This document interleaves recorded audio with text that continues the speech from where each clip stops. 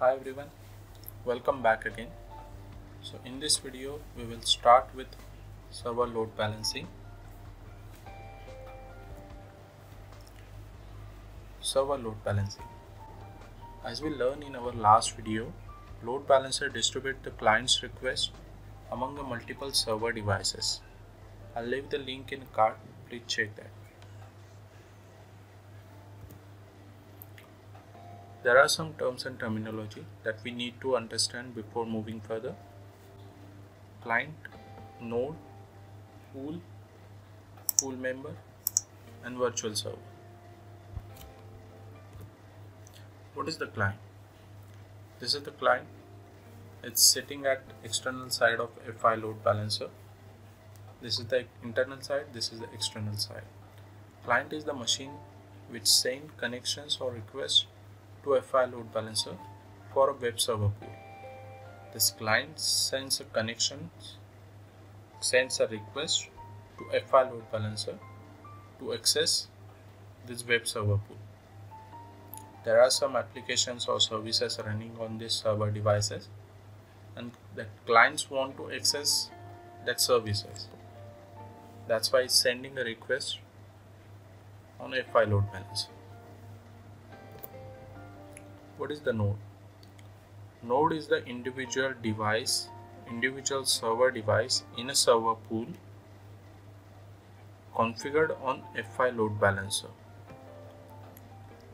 A node can be a member of multiple server pool. It can be a member of FTP pool, it can be a member of web server pool at the same time. A node identify on its IP address. Like here, node 1 IP address is 10.1.1.10. Node 2 IP address is 10.1.1.50. Node 3 IP address is 10.1.1.20. What is the pool? Pool is the group of server devices configured on FI load balancer for certain services or applications, and we identify the pool on its service or application. So like here, this is the web server pool. What is the pool member? When a node we assign to a specific pool, then it becomes a member of that pool. That is pool member. And pool member identify on its IP address and service port. Like here, this server device having IP address 10.1.1.10 and it's :80.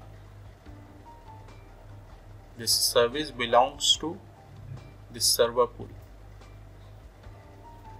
That's why this node belongs to this pool. What is the virtual server?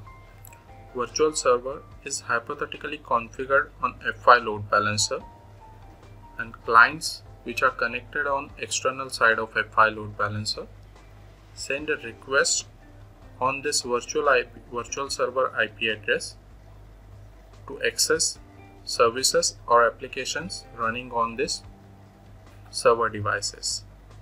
This virtual server identify with its IP address and service port. Like here, virtual server is having IP address 172.16.1.150:80. That's it guys in this video. Thanks for watching and subscribe to stay tuned. I'll see you in next one.